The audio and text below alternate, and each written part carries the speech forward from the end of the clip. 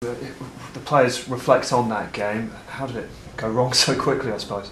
Well, it's just literally from the kick-off. I mean, you know, they put a ball, we don't deal with the first ball, we don't deal with the second one coming inside and gets a shot off, and like I say, 14 seconds in, you're 1-0 down, and that's not the kind of start you wanted. And we just didn't start for the first 20 minutes. It's difficult to put your finger on why. You know, we just when we had the ball, we couldn't, you know, didn't keep it well enough, and got to give a bit of credit to Wickham. I think they started really well and they were in his faces, but you know, we got back. You know, after the 20-minute spell, we got back into it and caused a few problems. And then second half, obviously, we changed it to go for it, and we started exactly how we wanted to start.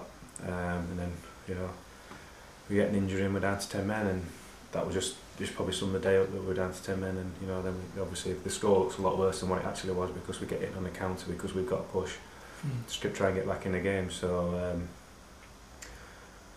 it's just massively disappointing, yeah, that obviously you've got to start well in games and try and get a foothold in it, and it took us 20 minutes to do that.